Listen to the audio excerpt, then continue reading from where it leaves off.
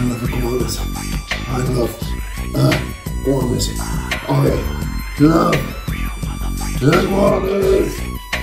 I love iguanas. I love iguanas. I love iguanas. You're probably thinking, what the fuck is this kid on about? Well, let me explain. Baby, line goes where the others go. Baby, line goes where the others go.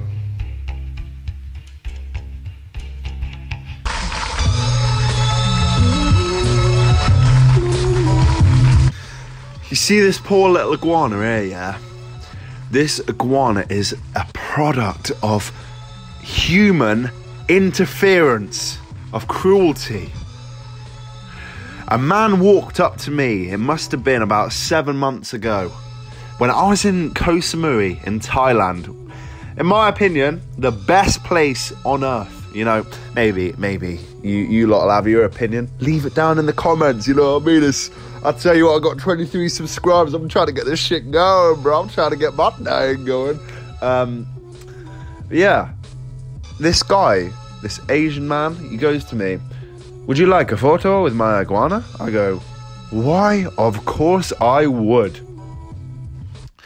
We take the photo. I hold the iguana. At this point, I don't know if you quite see the look in my eyes.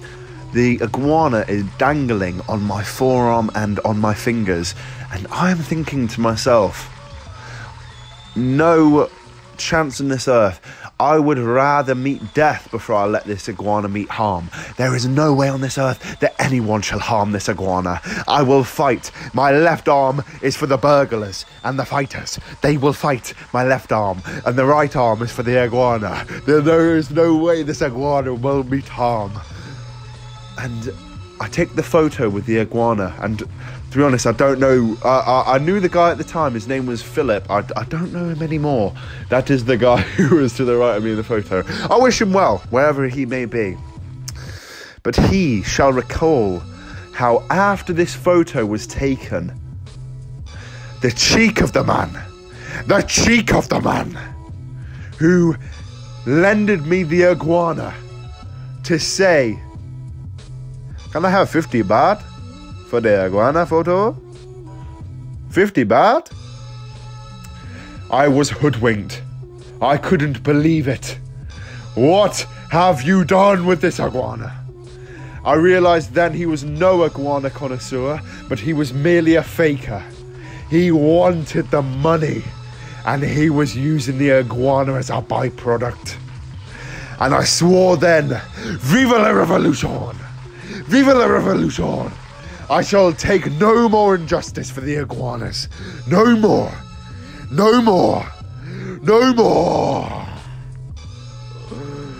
And I saw the man the next day, and I swore, Viva la Revolution! No more injustice for the iguanas. No more. No more. So I had to say something. I saw the man the next day, and I said my piece. I thought, what will I say? What will I say? I lay in bed that night, and I thought, what will I say? What will I say? And then the opportunity came. We were on the beach, and I saw the man again touting the iguana. Would you like a photo with my iguana? He said. And I knew exactly what I would say. Hey, fuck the iguana! Fuck the iguana! Fuck the iguana! Fuck the iguana! Fuck that iguana! Fuck that iguana! Fuck that iguana!